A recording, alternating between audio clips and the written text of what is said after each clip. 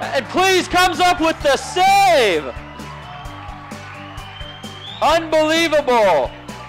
All right, we're here with goalkeeper Caitlin Plese, back-to-back Big Sky Defensive Player of the Week. I looked this up. You are the first big back-to-back winner since 2007 for your coach, Chris Lewis.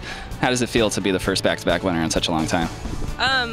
It feels great. I've been working hard in training, and definitely to be following in Chris's footsteps is pretty awesome because she's been working a lot with us and making us more efficient and making us better goalkeepers as a whole cohesive unit in general, and not just specifically one player and all. So it's a great honor, and I'm glad to be up at that caliber that she was at when she was playing here, because I know she set a lot of records, and so I'm just trying to do her proud and to keep her union.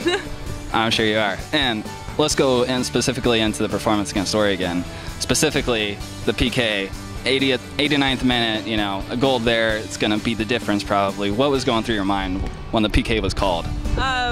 I was just pretty much trying to get focused again, and the team had been coming up big, and we've been dominating the whole game, and being a goalkeeper, you have to make those saves at crucial moments like that, so I knew it was my time to step up. The team had been taking shots. We hadn't gotten one yet, and I knew we were going to get one, so as long as I'm doing my part and making that one big save, so that was just kind of going through my mind, is just mentally prepare, get ready for that save, get ready to dive.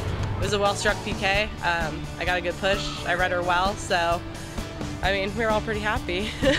Yeah, and what was the reaction from the team in the changeover from end of regulation to overtime? There was definitely, Kayla came up to me, patted me on the back. You know, we got each other's backs in the back line. That's our job.